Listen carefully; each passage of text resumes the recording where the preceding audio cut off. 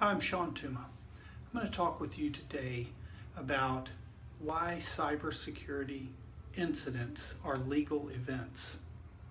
Now, I've been talking about this for a few years, and over the years I've gotten quite a bit of pushback from people because it's not as intuitive to say that a cybersecurity incident is a legal event as much as it is to say it's something like an IT event, which everybody understands because obviously you have the technical component of a breach, or to say it's something of a business or a PR event because it's obvious when you think about it that there are business repercussions and that the way you help alleviate those business repercussions are through positive public relations and things of that nature.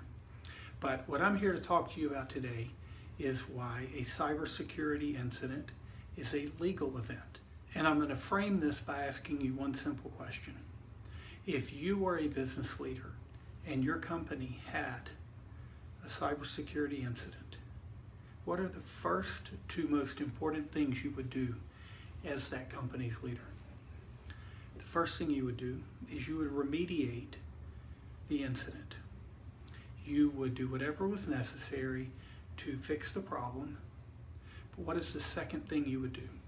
It's number 2 on this list. You would bury it.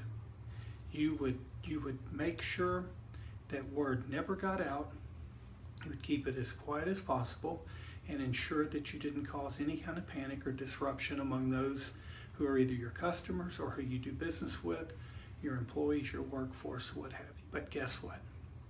You cannot do that. You, as a business leader, cannot bury the news of a cybersecurity incident. You can't hide it and make it go away. Why? Because of legal obligations. You have legal obligations that say you must comply with federal law. You must comply with state law. You must comply with international obligations that your company may have agreed to. You must comply with local law. You must comply with your contractual agreements. All of these obligations require that you give notice of this event, and they require not only that you give the notice, but they demand and dictate how you must respond, how you must remediate the incident in some cases, to whom you must give notice, how quickly you must give these notices.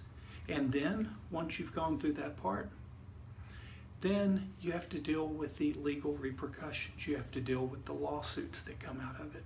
You have to deal with the business disruption and the business disputes that come about.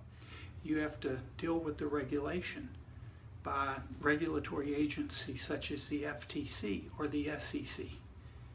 Then you have to deal with the shareholder derivative actions that seem to be spinning out of more and more of these cybersecurity events that we're seeing. So, when I tell you that cybersecurity incidents are as much of a legal event as they are an IT event or a business or PR event, does that make sense now?